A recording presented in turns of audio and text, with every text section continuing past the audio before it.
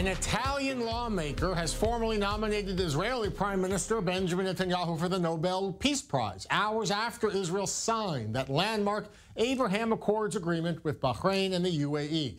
The Italian parliament member cited Netanyahu's diplomatic efforts to make peace, which include not just this week's peace treaty, he noted, but also Netanyahu's efforts in recent years to personally travel across the Muslim world and warm ties. President Trump is also nominated for the Nobel Peace Prize for brokering these Arab-Israel peace deals. The final list of nominees will be announced in October. The prize will officially be awarded by the end of the year. With me now is Middle East security analyst Dr. Emmanuel Navon. Your thoughts simply, do you think that Netanyahu deserves to win or share in the Nobel Peace Prize for the Abraham Accords? I believe so. I mean, if the purpose of the Nobel Peace Prize is to reward statesmen who bring peace and who sign peace agreements, so definitely I think that this peace agreement that was signed this week is a very important achievement for the Prime Minister and also for the U.S. President. It is the first time in many years, I mean, since the peace agreement with Jordan in 1994, that a peace agreement is signed with two Arab countries, no less than two Arab countries between Israel and those two countries. So I think, yes, the Prime Minister definitely, I think, should be awarded the Peace Nobel Prize together with the U.S. President, and I think also the leaders of Bahrain and the United Arab Emirates. What is your response to those who say, and we hear it here in Israel, even from Israeli lawmakers, that this can't count as peace because these nations were not at war, and that an honor like the Nobel Peace Prize, it should be reserved for someone who did something concrete to stop bloodshed, to stop an actual war?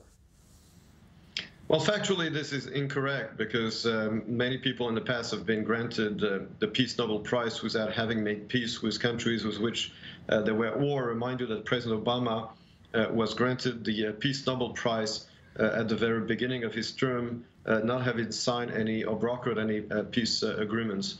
In the past, Israel signed peace agreements with Egypt and with Jordan. Technically, we were at war with Jordan, but the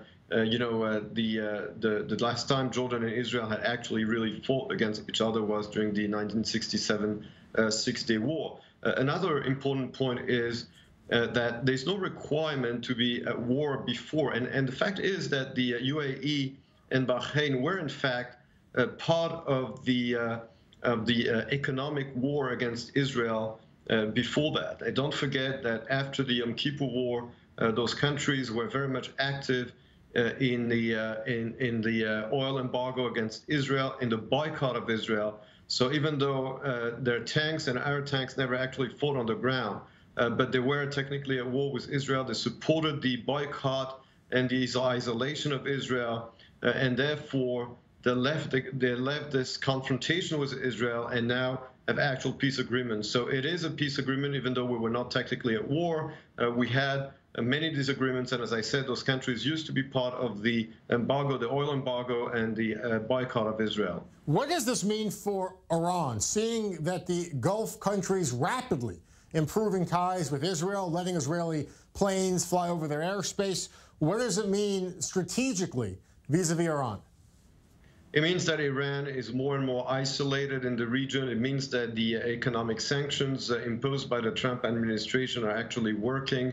It means also that the Sunni states of the region actually see Iran and its nuclear program as the bigger threat to their security, and they also realize that Israel, being the most powerful country of the region, is their most reliable ally against Iran. So I think that Iran, but by the way, not only Iran, but also Turkey, which condemned those agreements, are more and more isolated in their policy of confrontation against Israel. Today, Israel has a de facto alliance and peace agreements with 4 Arab countries: Egypt, Jordan, the United Arab Emirates, and very soon with Bahrain. And this goes to show that Iran's imperialistic policy and its use of proxies throughout the Middle East is actually failing, and that a new alliance is actually emerging around Israel and Sunni states against Iran, and this is a welcome move.